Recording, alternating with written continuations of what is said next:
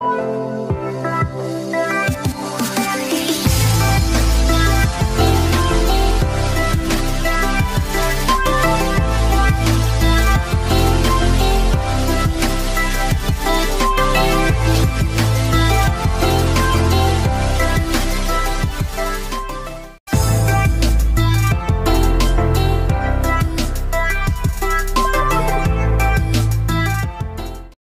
guys, welcome back to my YouTube channel.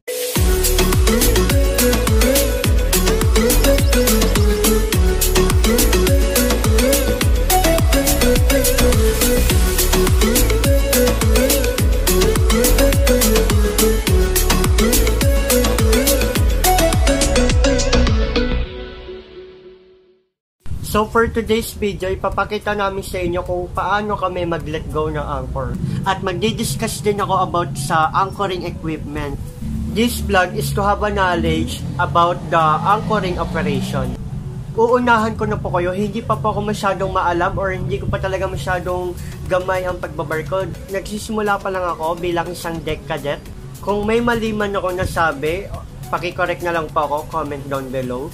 Dahil I learned from my mistakes. Tao lang din po ako nagkakamali. So, hindi po tayo perfecto. So, first of all, what is the meaning of let go anchor?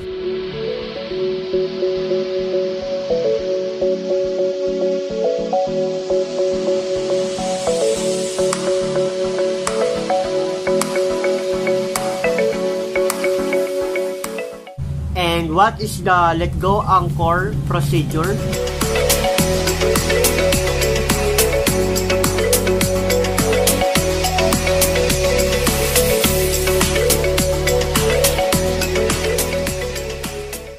So guys, hindi ko napapatagalin to. In 5, 4, 3, 2, 1. 3-5 sa barko.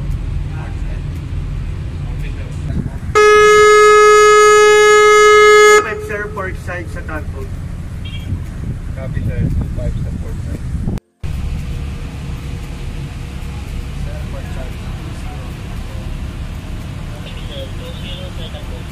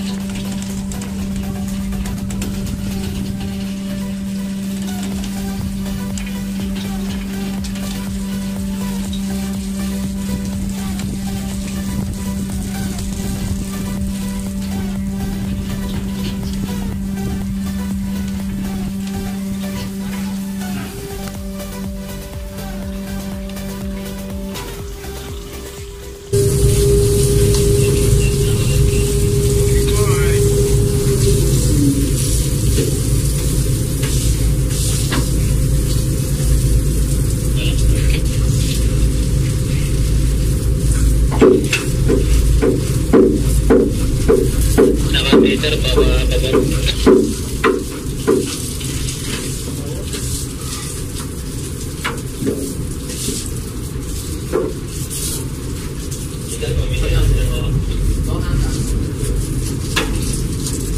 Visit ito mga bins.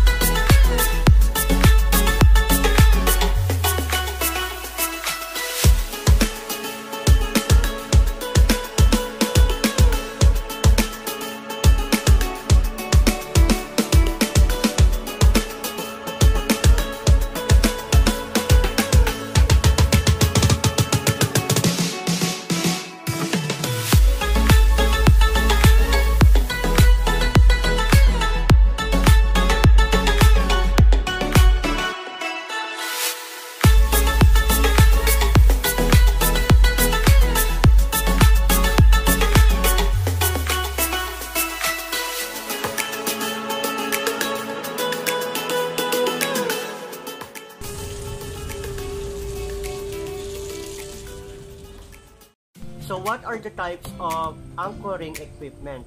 Number 1, anchor. Number 2, chain cable. Number 3, hose pipe. Number 4, anchor lashing. Number 5, chain stopper. Number 6, windlass. Number 7, drive unit system. Number 8, spurling pipe. And number 9 is chain locker. Number 1, anchors. Ancient anchors consisted of large stones, basketfuls of stone sacks filled with sand or logs of wood loaded with lead. These held the vessel merely by their weight and by friction along the bottom. As ships became larger, they required a more effective device to hold them, and wooden hooks that dug into the sea bottom came into use as anchors. Iron replaced wood in their construction, and teeth or plugs were added to help the hooks dig into the bottom. Number 2, chain cable. A principal task of the chain cable is to provide enough weight to ensure that the anchor ties horizontally on the seabed so that it provides maximum holding force. So, sa anchor chain nga pala, nagkoconsist siya ng 27.5 meters lengths of the steel links known as shackles. Number 3, hose pipe.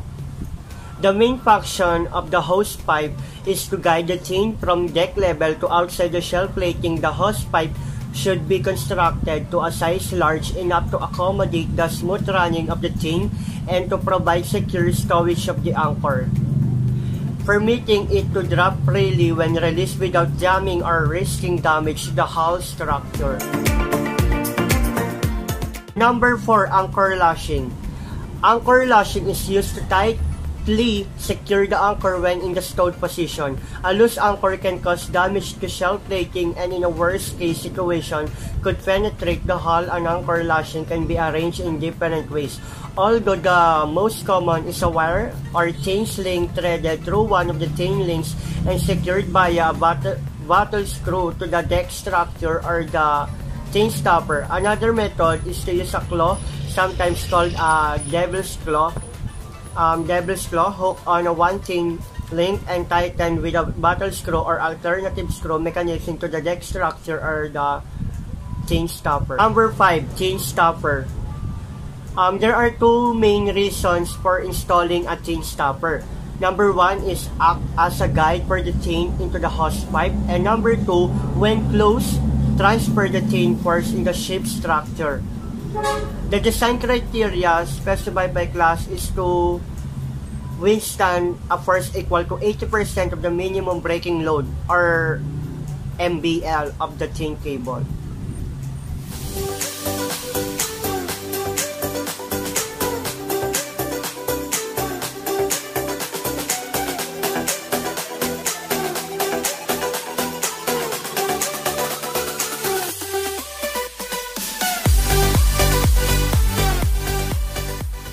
Thank you for watching and don't forget to like and share this video, lalong-lalo na sa mga nagsisimula lang din katulad ko. At huwag din natin kalimutan mag-subscribe sa aking YouTube channel, Jose Marie Jesus, at i-click mo yung notification bell button para maging updated ka sa mga video uploads ko sa YouTube. Goodbye and God bless.